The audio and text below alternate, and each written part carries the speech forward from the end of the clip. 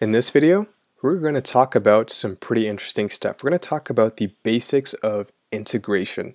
So, the integral of a function is also known as the antiderivative, is basically just the opposite of a derivative. It's going backwards from a derivative. So, if you look back at our old power rule, we know that, let's say we're given a function x to the power of r, we know that the derivative f prime at x is equal to r times x to the power of r minus 1. So we reduce the exponent, so we multiply the exponent by x and then we reduce the exponent. So let's say, for instance, now that we're given a function f at x is equal to x to the power of 3. Okay, we know that f prime at x from our power rule is equal to 3x squared. Okay, so now if you wanted to go from 3x squared back to x cubed, we would take what's called the integral of it, or the antiderivative, and that'll give us x cubed, sort of, and I'll get back to that in just a moment. So essentially, as a rule, if a function f at x, okay, we're given a function f at x is equal to x to the power of r, then the integral, which we write this way, okay, the integral of f at x is equal to x to the power of r plus 1 divided by r plus 1. This is the reverse power rule. Okay, so this is the expression you'd use.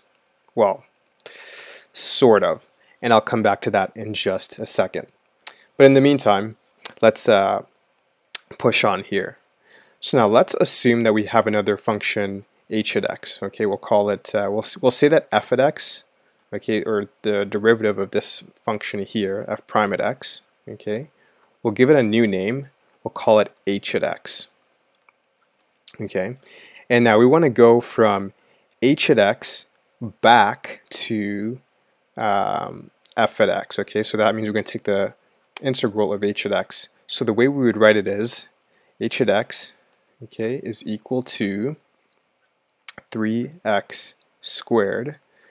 Then the integral of h at x, okay, the antiderivative of h at x, dx, okay, dx, this is how we would write it. Forgot to include the dx here, but there should be a dx there. Okay, the integral of h at x dx is going to be equal to, we're going to use our reverse power rule here. So what we're going to do is we're going to take 3x squared plus 1 divided by 2 plus 1. So what happens when we simplify this is that we get 3x cubed over 3, and these 3's cancel out. And so as a result we get x cubed. But there's one more bit to it. We have to add a constant, plus c. So that means this right here will be plus c. So now the question becomes, why do we have to add a plus c to it? Well, let's take a look at a couple of examples. Let's say that we have a function we'll call g at x. G at x is equal to x cubed plus 1, and then we'll get another function here we'll call y at x.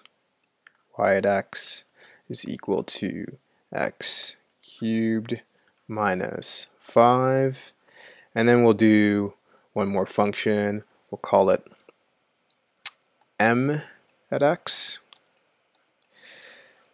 is equal to x cubed minus 100,000. And now what we want to do is we want to take the derivatives of each. So let's go ahead and take the derivative. So g prime at x is just going to be equal to x cubed, and then in this scenario here, y prime, get the right color, y prime at x is also going to be equal to 3x. Oh, 1 second, I should probably correct this. That is not right here. The derivative should be 3x, not x cubed. 3x. Getting a little ahead of myself here. 3x squared.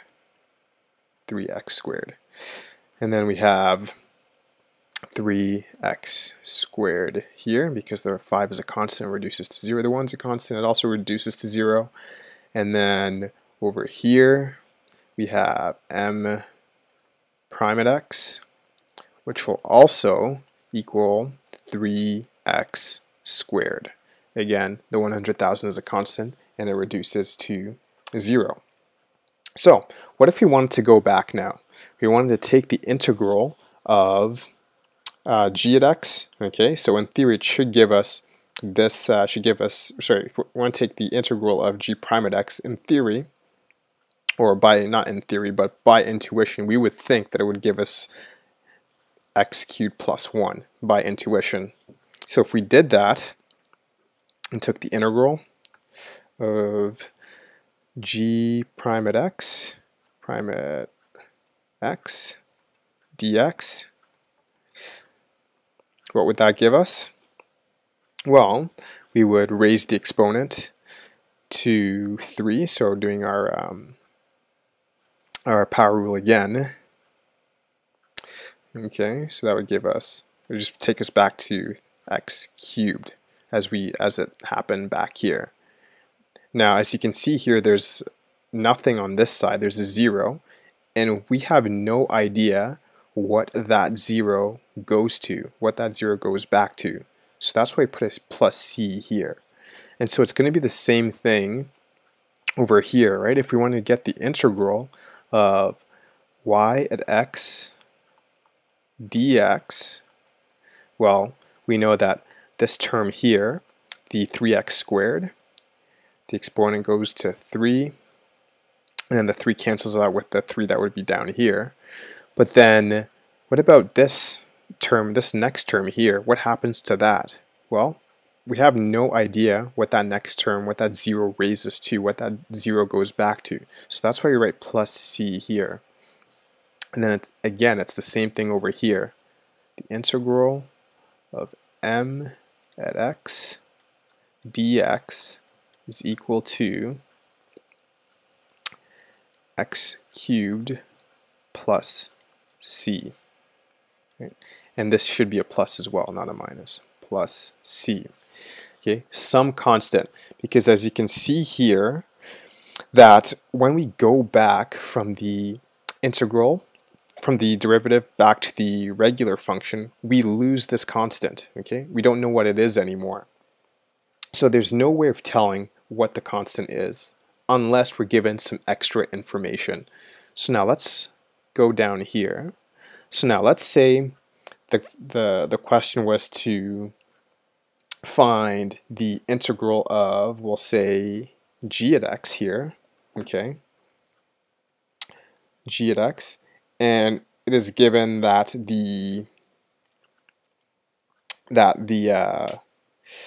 just give me 1 second here. So yes, we want to find g at x, and we're given some extra information. So let's say we want to find g prime at x, okay. Actually, yeah, g prime at x. So g at x is equal to, so I should probably stay consistent with the colors here.